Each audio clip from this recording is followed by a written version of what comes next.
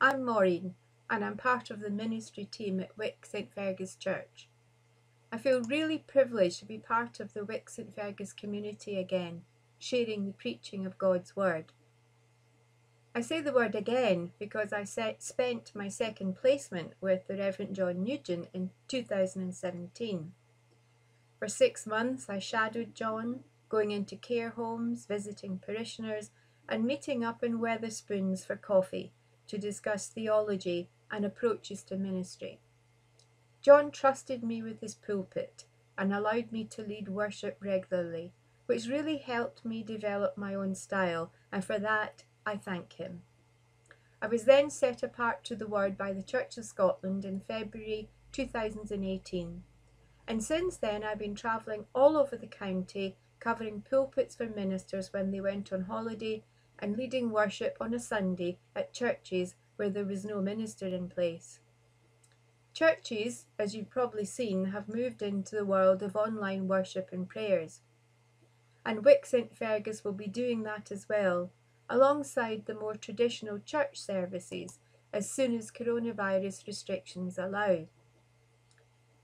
While I'm comfortable with technology, I have to come right out and say I am not a fan of all that goes on in social media.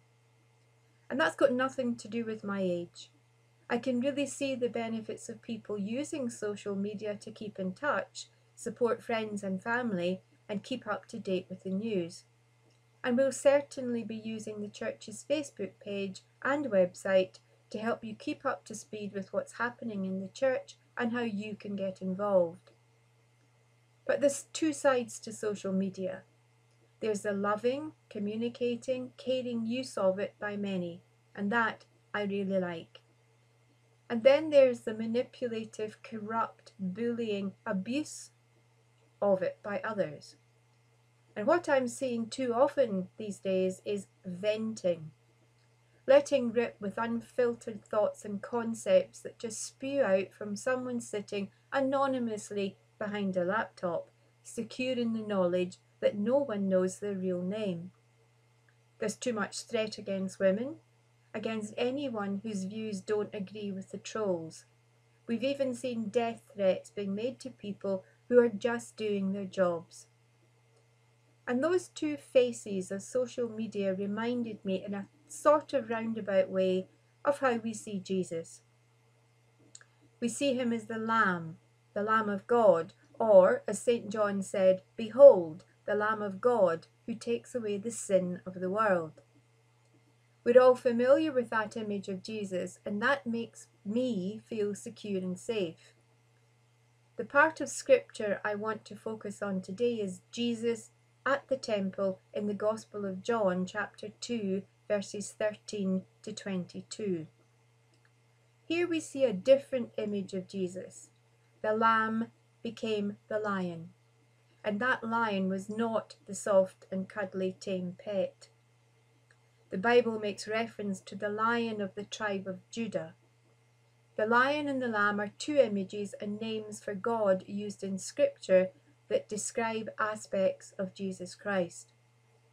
The aspects of Jesus are as powerful and majestic as a lion and as innocent as a sacrificial lamb. In John chapter 2, we read that it was the time of Passover, the time when every Jewish male went to the temple in Jerusalem to remember and to give thanks. When they got there, they had to pay a temple tax. But they all arrived with different currencies, just like we arrive at an airport with sterling and have to change it to euros or dollars. And just as today we see the Bureau de Change, the money changers then were at the temple to exchange these coins. They, as you would expect, charged a rate for their services. But it was an exchange rate that fleeced the poor and demonstrated a level of social injustice that we still see time and time again today. In order to fulfill the requirements of the law, it was necessary for the pilgrims to make sacrifices. The law was that any animal offered in sacrifice must be perfect and unblemished. The temple authorities had appointed inspectors to check the animals that were to be offered. There was, of course, a fee for their services, and it was, to all intents and purposes, more or less certain that the animal would be rejected as unacceptable for a sacrifice to God. That might not have mattered much, but animals for sacrifice could cost at least 15 times more inside the temple as outside. The poor, the majority, either had to borrow the money to buy their offerings, or they had nothing to sacrifice. The choice was either to get into debt to fulfill their religious obligations or default on them, finding themselves classified among the sinners and be excluded from the number of the righteous. In this scene, we see that this time of Passover, of remembering liberation from slavery in Egypt, was being used to exploit, marginalize, and exclude. No laws were necessarily being broken by these temple practices, but in the very place of divine encounter, the spirit of the law, the love of neighbour, was being denied. Jesus was justifiably angry. He became the lion.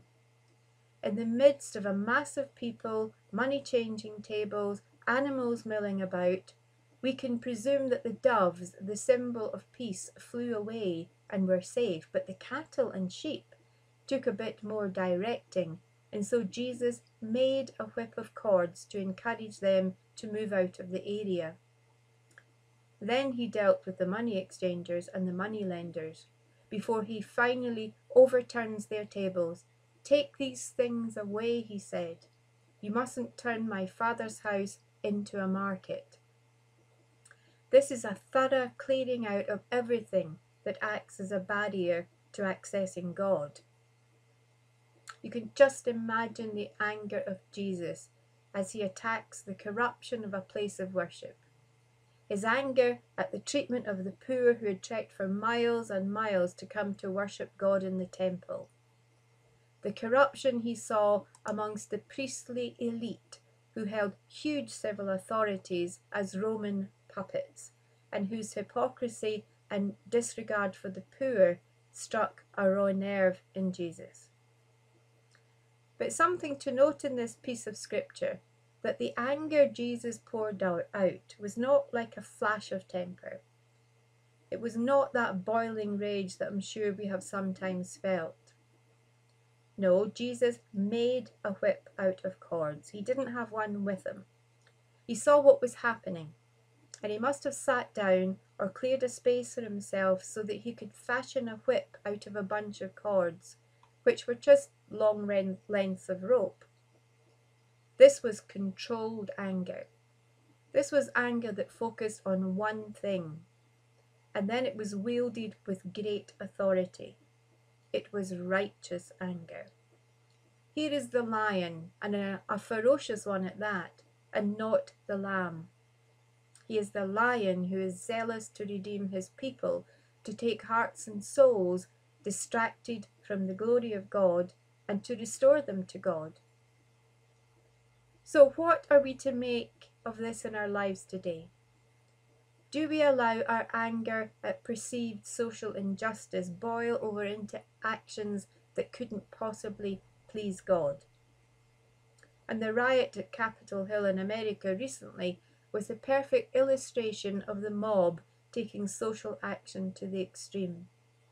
They thought they were justified in taking the action they did. Now, I'm not saying that it's wrong to be angry about social injustice, but it is wrong to think we have the right to let this powerful emotion hurt other people. We've seen time and time again people taking the law into their own hands and feeling justified in doing so. We've seen time and time again abusive and threatening language appearing in social media, and those abusers feel justified in venting their feelings. The authority to judge other people is given to our court system, not to individuals or groups of vigilantes with guns and sticks, or those who vent their fury on social media. Jesus had God's authority, something we don't have. People who pass such severe judgments on other people are wrong. They don't act with the authority of God. While we want to live like Christ, we should never try to claim his authority where it has not been given to us. We are humans and we do judge other people, no matter how hard we try not to. But we just don't have the authority to do that. We are commanded to love our neighbours as we love ourselves, even when it's hard, even when we find it impossible. But love isn't a perfect state of caring. It's an active noun, like struggle, like perseverance, like effort. To love someone is to struggle to love that person exactly as they are right now. That's our task, not to take on an authority we haven't been given by God. But Jesus took the evil acts in the temple as an insult against God, and as a result, he didn't deal with them half-heartedly. He was consumed with righteous anger against such open disrespect for God. This little passage in Scripture provides a wonderful insight into the character of God. He is both loving and gentle, like the lamb, but he can also be the lion who lets his displeasure be seen, loud and clear. But what are we to do? We see so many situations where we know things are just not right. We see decisions being made without thought to the long-term effects of government policy. We see a rise in mental health problems, a rise in homelessness, children going hungry, and so many other concerns. What's to be done about it? Well, we can exercise our right to peaceful protest, either in demos or in writing to newspapers and politicians, not just once, but repeatedly until you get an answer. We can, if we can afford it, give some monies to charities that directly help the poor and the vulnerable through food banks, food box deliveries, lunch boxes for kids. We can all, rich or poor, certainly reach out a hand to someone who is struggling and show them a little kindness and a bit of help. And lastly, we can pray. No matter the person praying, the passion behind the prayer or the purpose of the prayer, God answers prayers that are in agreement with his will. His answers are not always yes, but they are always in our best interest. His answers don't always come on a time scale that we can be part of, but his answers will come in time. When we pray passionately and purposefully according to God's will, God responds powerfully. With that, will you pray with me? Almighty God, tender as a lamb and as powerful as a lion, guide us when we feel guilty that we don't do enough. Help us to find ways to do your will. Guide us when we feel anger against social injustice. Help us to find ways to do your will. Lord, guide those who are in charge of resources. Help them to allocate them fairly and justly. Let them feel the warmth of your presence so that they may do the work of your kingdom. Guide those who would seek profit from pain and misery. Help them to see the error of their ways and let them feel your righteous anger. But let them too feel the warmth of your presence. Guide us to love all of our fellow humans, no matter who they are and no matter what they've done. Help us to rest in your presence, knowing that we have handed judgment over to you. so that we can be peaceful and joyous in the work you have set us to do. We ask all of these things in the name of your Son, Jesus Christ, our Lord, the Lamb and the Lion, who took the sins of the world. Amen.